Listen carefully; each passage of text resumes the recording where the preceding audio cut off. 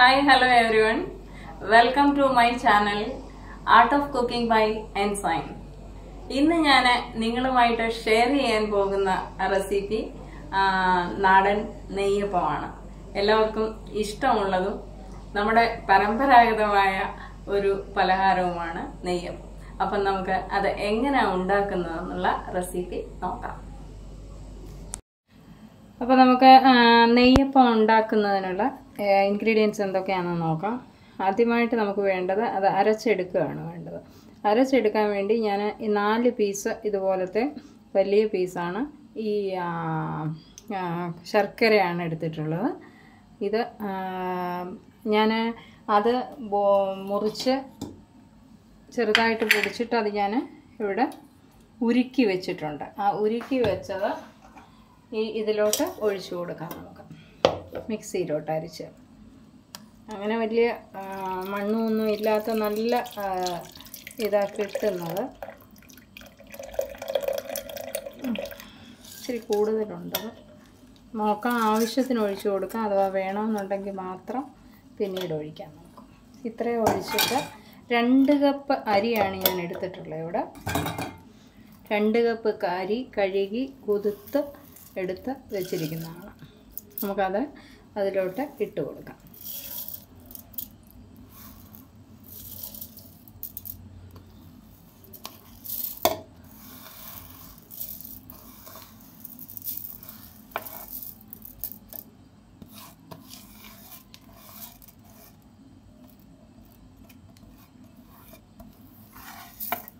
അപ്പോൾ ഞാൻ അരിയെല്ലാം ഇതിലോട്ട് ഇട്ട് കൊടുത്തു.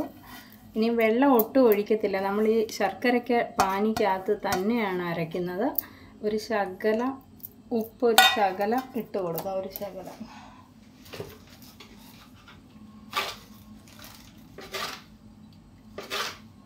മധുരം ഒന്ന് ക്രമീകരിക്കാൻ വേണ്ടി മാത്രം ഒരു ശകലം ഉപ്പ്, അല്ലാതെ ഉപ്പിൻ്റെ ആവശ്യമില്ല. ഒരു ശകലം മതി. ഇത്ര ഇട്ടിട്ട് ഇനി ഞാനിതൊന്ന് അരച്ച് എടുത്തിട്ട് വരാം. വേണമെന്നുണ്ടെങ്കിൽ മാത്രം പിന്നെ ഇത് ചേർത്താൽ മതി. അപ്പം ഞാൻ അരിയും ശർക്കരയെല്ലാം കൂടെ അരച്ചിട്ട് വന്നിട്ടുണ്ട്.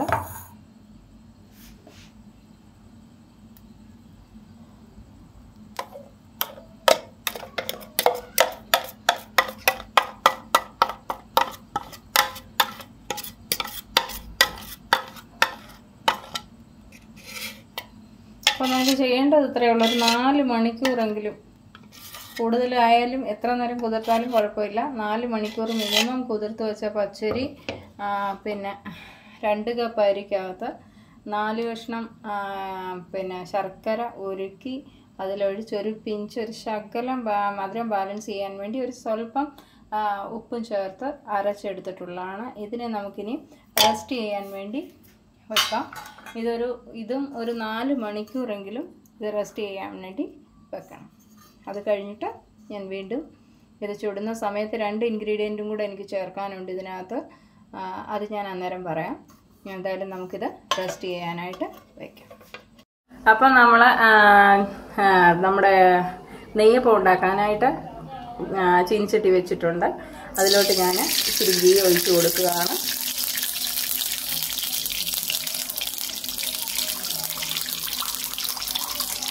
നെയ്യപ്പം നമ്മൾ നെയ്ക്കകത്ത് തന്നെ, എണ്ണയ്ക്കകത്ത് ഉണ്ടാക്കിയാലും കുഴപ്പമില്ല. പക്ഷേ നെയ്ക്കകത്ത് ഉണ്ടാക്കുമ്പോഴാണ് അതിൻ്റെ ഒറിജിനൽ ടേസ്റ്റ്. നമുക്ക് വീട്ടിൽ തിന്നാനാണല്ലോ, ഒരാൾക്കും കൊടുക്കാനല്ല. അപ്പം നെയ്ക്കകത്ത് തന്നെ നമുക്കുണ്ടാക്കാം. നെയ്യ് കയ്യിലോട്ടൊക്കെ പുരട്ടാം. ഞാനിവിടെ തീ കത്തിച്ചിട്ട്, നമ്മൾ നെയ്യപ്പത്തിനകത്ത് ഏറ്റവും ഇമ്പോർട്ടൻ്റ് ഉള്ള കാര്യമാണ് ഈ തേങ്ങാക്കൊത്ത് വറുത്തത്. ഇതിൻ്റെ സ്പെഷ്യൽ ഒരു ടേസ്റ്റാണ് തേങ്ങാക്കൊത്ത്. നമ്മളിങ്ങനെ നെയ്യപ്പം തിന്നുമ്പം കടിക്കുകയാണുള്ളത്.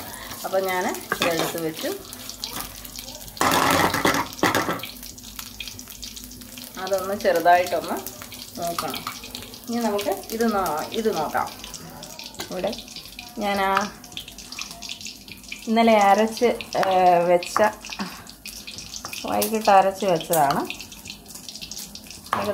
ഏകദേശം ഒരു 4 മണിക്കൂർ മേളായി. അത് പക്ഷേ ഒത്തിരി ബാറ്റർ കുറച്ചുകൂടെ ലൂസാക്കണം.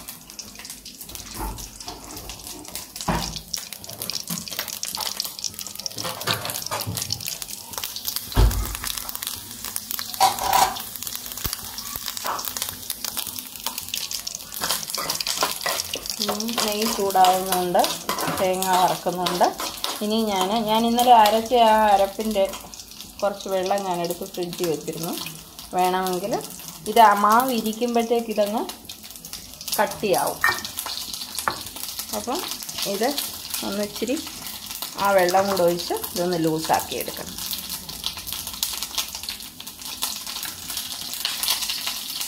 അപ്പം ഞാൻ ഇതൊന്ന് ലൂസാക്കി എടുത്തിട്ട് കാണിക്കാം നിങ്ങളെ. നമ്മൾ തേങ്ങയെല്ലാം വേണ്ട മൂത്തിട്ടുണ്ട്. ഇവിടെ കണ്ടല്ലോ, നന്നായിട്ട് മൂത്ത് കഴിഞ്ഞ് ഇത് ഓഫ് ചെയ്തിട്ടൊന്ന് തണുത്തിട്ട് നമുക്ക് ഇതിലോട്ടിടാം. അപ്പം നമ്മുടെ ഈ തേങ്ങ നമ്മൾ വറുത്തൊക്കെ ഒന്ന് തണുത്തിട്ടുണ്ട്. ഇനി ഞാനത് നെയ്യോടുകൂടി ഇതിലോട്ടിടുക.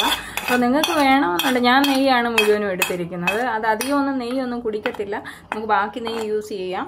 പക്ഷേ വേണമെങ്കിൽ നിങ്ങൾക്ക് ഹാഫ് നെയ്യും ഹാഫ് പിന്നെ സൺഫ്ലവർ ഓയിലോ എന്തെങ്കിലും വേണമെങ്കിൽ നിങ്ങൾക്ക് യൂസ് ചെയ്യാം. പക്ഷേ നെയ്യ് തന്നെ ഉണ്ടാക്കുന്നതാണ് ഇതിൻ്റെ ഒരു സ്പെഷ്യൽ ടേസ്റ്റ്.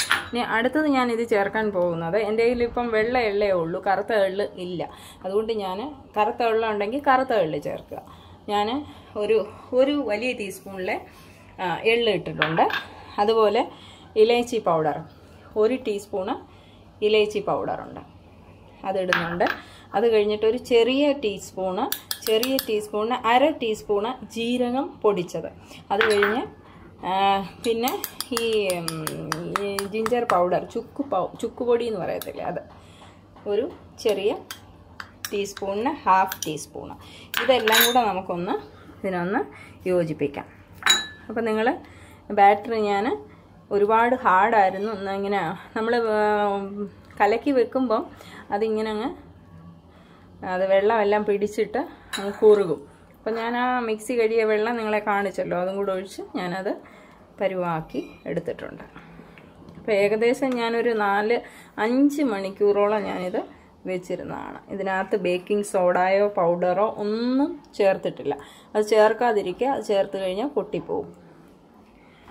അപ്പം നമുക്ക് ഒഴിക്കാം. ഞാൻ എൻ്റെ നെയ്യ് ചൂടായി കിടക്കുകയാണ്. മീഡിയം ഫ്ലെയിമിൽ വെച്ചിട്ട് നമുക്കിത് അതിലോട്ട് ഒഴിച്ചു കൊടുക്കാം.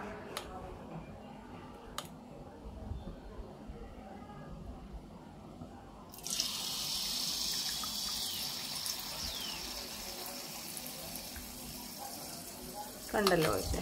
അപ്പം ഇനിയും നിങ്ങൾക്കിതുപോലെ പിന്നെ എന്തോ പറയുന്നത്, കുഴിയുള്ള ഒരു പാത്രം, ഞാൻ അതുകൊണ്ടാണ് ഈ ചീനിച്ചട്ടി എടുത്തത്. ഒരു കുഴിയുള്ള ഒരു ചീനിച്ചട്ടി എടുക്കണം. പരന്നത് എടുക്കുന്നതിൽ നല്ലത്, കാരണം നമ്മളിങ്ങനെ ഒഴിച്ചു കൊടുക്കുമ്പോൾ അത് ഇതാകാതിരിക്കാൻ വേണ്ടിയാണ്.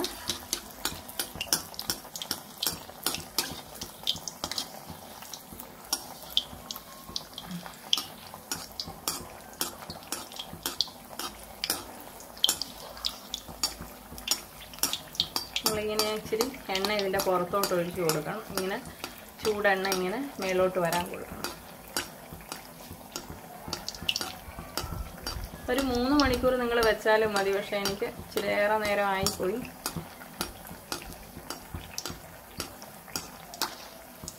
ഇനി നിങ്ങൾക്കത് തിരിച്ചിടാം.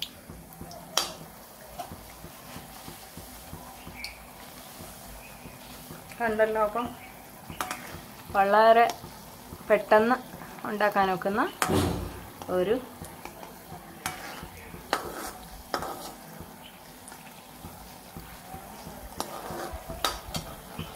ഇനി നമുക്ക് അടുത്തത് ഇതുപോലെ ഒഴിച്ചെടുക്കാം.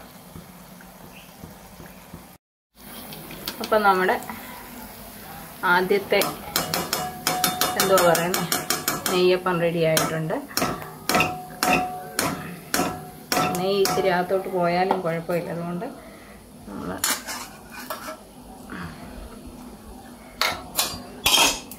ഇനി അടുത്തത് ഞാൻ ഒഴിക്കുകയാണ്.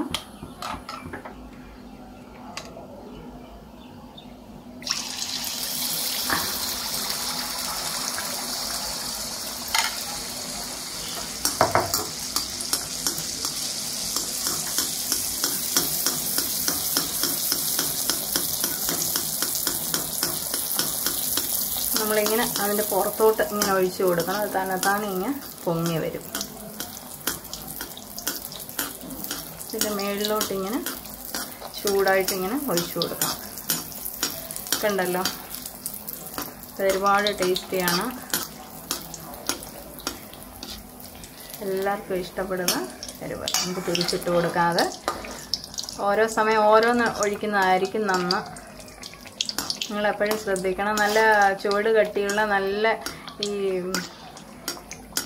അപ്പച്ചട്ടി ആയാലും മതി, നമ്മൾ പാലപ്പം ഉണ്ടാക്കുന്ന ചട്ടിയാണെങ്കിലും മതി. അല്ലെങ്കിൽ നിങ്ങൾക്ക് ഏതിനകത്ത്, എനിക്കിതിനകത്ത് ചെയ്യുമ്പോഴാണ് കുറച്ചുകൂടെ നല്ല ഇച്ചിരി കുഴി, നടുവശം ഇച്ചിരി കുഴിഞ്ഞിരിക്കണം, പരന്നിരിക്കുന്ന ഫ്ലാറ്റ് ആയിരിക്കരുത്. അത്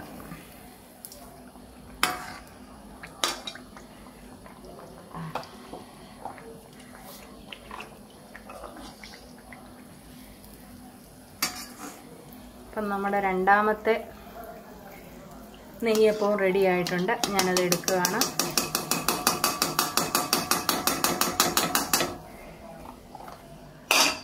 ഞാൻ അടുത്ത് ഒരെണ്ണം കൂടെ ഒഴിച്ച് കാണിക്കാം. പിന്നെ ബാക്കിയെല്ലാം ചുട്ടിട്ട് ഞാൻ നിങ്ങളെ അത് കാണിക്കാം.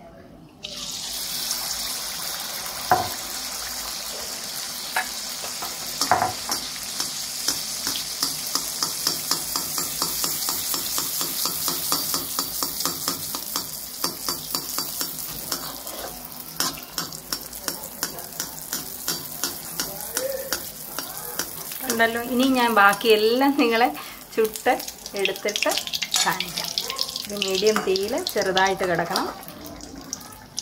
ഇച്ചിരി കടക്കായിട്ട് എന്ത് പറയുന്നത്, നമ്മളിച്ചിരി കട്ടിയായിട്ടിരിക്കുന്നതാണ് നെയ്യപ്പം എന്ന് പറയുന്നത്. നമ്മളിതിനകത്ത് ഇത് സോഫ്റ്റ് ആവാൻ വേണ്ടി ഇതൊന്നും ചേർക്കത്തില്ല. ചെറിയ തീയിലപ്പം അത് വേവട്ടെ. അധികം നെയ്യൊന്നും കുടിക്കത്തില്ല. ഇനി ഞാൻ എല്ലാം ചുട്ടിട്ട് നിങ്ങളെ കാണിക്കാം. അപ്പം നിങ്ങൾ കണ്ടല്ലോ, ഞാൻ എല്ലാ നെയ്യപ്പവും ചുട്ട് എടുത്തിട്ടുണ്ട്. ഞാൻ ഏകദേശം ഒരു 14 നെയ്യപ്പം ഈ 2 കപ്പ് അരി കൊണ്ട് ഞാൻ ചുട്ടെടുത്തിട്ടുണ്ട്. ഞാനിവിടെ പ്ലേറ്റിലും വെച്ചിട്ടുണ്ട്. അതുപോലെ നിങ്ങൾക്ക് ഈ റെസിപ്പി ഇഷ്ടപ്പെട്ടെന്ന് ഞാൻ വിചാരിക്കും. ഞാനിത് അരച്ചാണ് ഉണ്ടാക്കിയിരിക്കുന്നത്, പൊടിച്ചല്ല. അരി പൊടിക്കണ്ട, ഒന്നും ചെയ്യേണ്ട. പിന്നെ നമുക്ക് ഡയറക്റ്റ് അരച്ച് പെട്ടെന്ന് ഉണ്ടാക്കാവുന്ന ഒരു റെസിപ്പിയാണ്. ഒരു 100 ഗ്രാം ഗീ എനിക്ക് പോയിട്ടുള്ളൂ. ബാക്കി അതുപോലെ ഗീ ഇവിടെ കിടപ്പുണ്ട്. നിങ്ങൾക്കെല്ലാവർക്കും ഈ റെസിപ്പി ഇഷ്ടപ്പെട്ടെന്ന് വിചാരിക്കുന്നു. Please like, share, comment and subscribe my channel. Thanks for watching. Bye bye. Take care.